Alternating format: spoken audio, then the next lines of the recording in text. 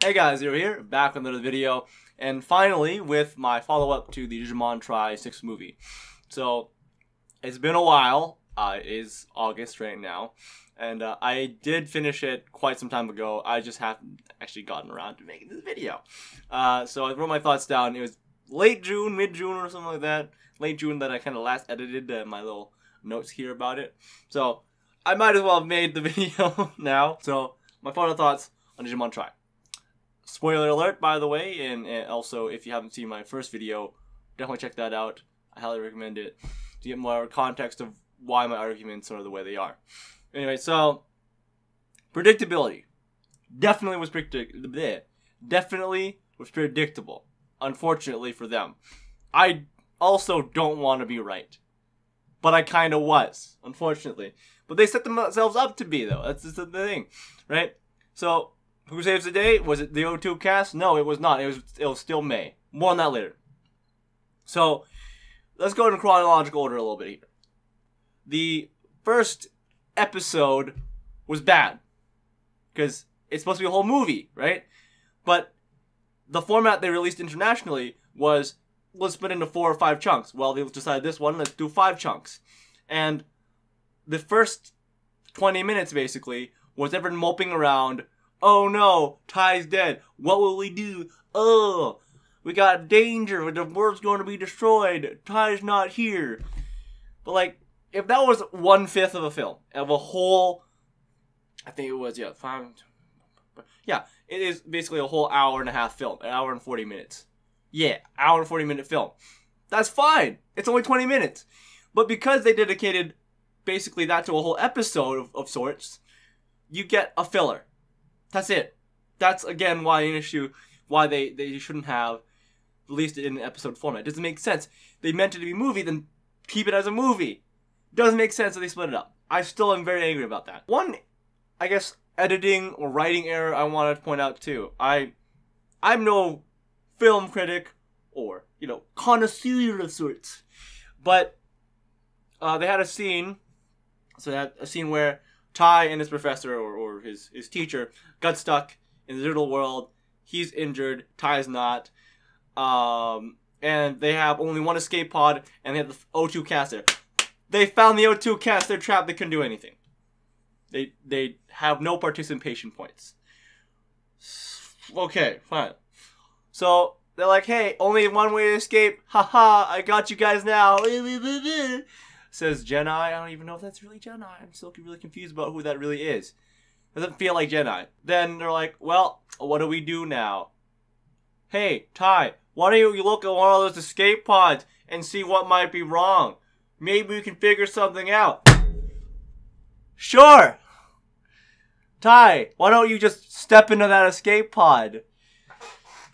Wait, Sensei, why are you doing this? Oh my god. I felt like they're just trying to lead, like, slowly lead. Come on, audience.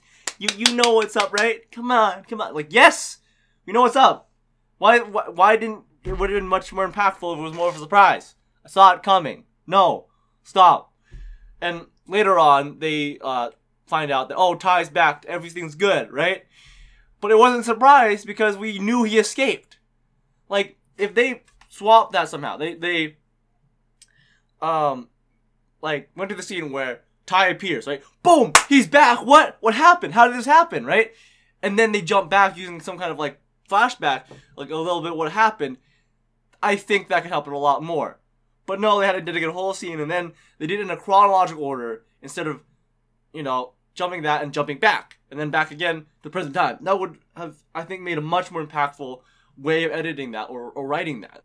Another thing that I felt really lazy, and I think was just for the sake of padding time, was, so the giant Digimon they faced at the end was a fusion between Mekumon and I can't remember Tailmon Gaudamon's like final form. I don't remember what the name was. Seraphmon, I think it was? No, maybe not.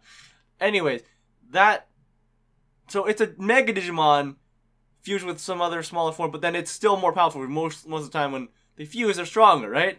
So it didn't make sense that all of them were using their ultimate forms. There's a Mega Digimon. There's a Mega Digimon. And they know that. Because it is Kari's personal Digimon that is evolved to that. They know it's the Mega form, and yet they all choose the ultimate forms just to fight. Oh no, we can't fight it. It's too powerful. Evolve into your Mega forms. Then we can probably do something about it. Like, oh man, they made our characters so stupid. They know things. Their younger selves, I bet, were smarter than this. They're in high school right now. It doesn't make sense. And the ending was so much worse than I thought. So, Mei saved the world. Do you know how? Did she, like, suddenly have some power to purify Meikumon and then save the world by defeating Genai or whatever thing he did, or just defeating all the Pokemon? I'm playing a lot of Pokemon lately, Pokemon Go. But they defeat the other Digimon that invaded Earth. Was that the plan? No! No, it wasn't. Because, oh no, Izzy, what do we do? Oh, we need to access Meikumon's code somehow. What? Izzy? I know you're a genius, but can someone explain how he just got into the code? He learned all about Digimon, that much, and he didn't tell us. Okay, cool. Fine. But we need a password to get in. Mei, what could you have taught her that could save the day right now? What one word that was so important? Thank you. That's it. That's the phrase that saved the world. She entered given. Oh yeah, sure. It was a dialect that maybe we don't know. I don't know the dialect. But just thank you was what saved the world. Are you kidding me? Everything, any important word, I thought something much, much deeper than, oh, it's the first word she taught me. Ooh, like, she saved the world, why? And you know what? Technically, she didn't even save the world. Guess who had to swoop in and save the world again? I told you Tai came back, right? Tai was like, oh yeah, Tai's back. Ooh. Tai and Matt, guess what they did? Oh, they got Omnimon. Oh wait, no, they can't just have Omnimon. They need his Paladin mode, or whatever super mode they got from Paladin mode, whatever Magnum. I can't remember right now. I don't care right now. I'm so angry. Like, they just, yep, Omnimon saved the day again. Yay, everything's good, everything's cool. And then Genai escapes saying, hey, hint, hint, sequel!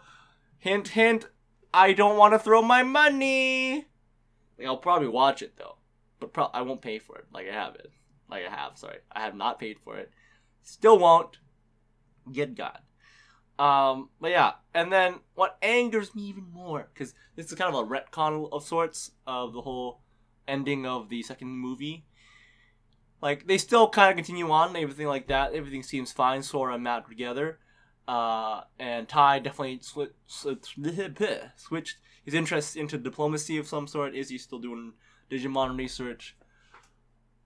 But guess what? I'm sure if you've watched the movies, and I have, definitely, there were huge hints of a nice ship that they want to sail.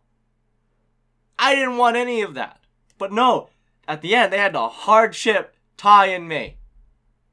Like, I gotta call her. I'm so nervous. Blush. Ooh. Like, oh, man. I can't believe they shipped those two. Why Mei? I'm sorry. She doesn't deserve anything. She's done nothing to redeem or earn anything. She's still shy. She's still weak. She didn't really save the day at all. All she did was type little words in the keyboard.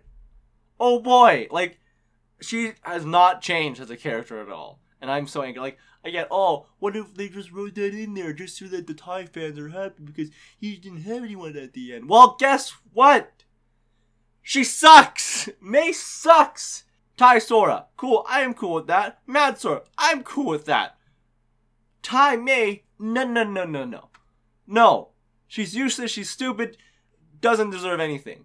I'm serious. Like, I could write off this whole movie series as just some kind of, like, filler retcon just to make some extra money. That's what I'm writing it off as, honestly. Like, they could have done so much better to celebrate the anniversary of the Digimon series. I just can't deal with it. I don't understand why it was such a good idea for them.